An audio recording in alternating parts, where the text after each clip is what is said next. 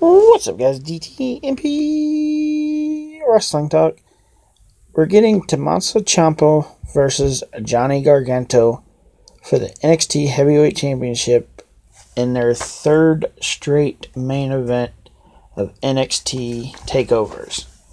This should be the last one. I don't see them going beyond this, except if Johnny Gargano wins, then Tommaso Ciampa has a rematch clause. But I don't think Johnny Gargano is going to win. I'm going with Tommaso Ciampa to keep the title. And maybe Johnny Gargano to come to the main roster. Hopefully they don't screw it up if they go this route.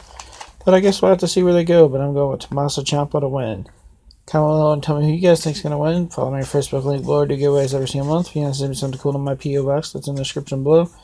Like, share, comment, and subscribe to my YouTube channel.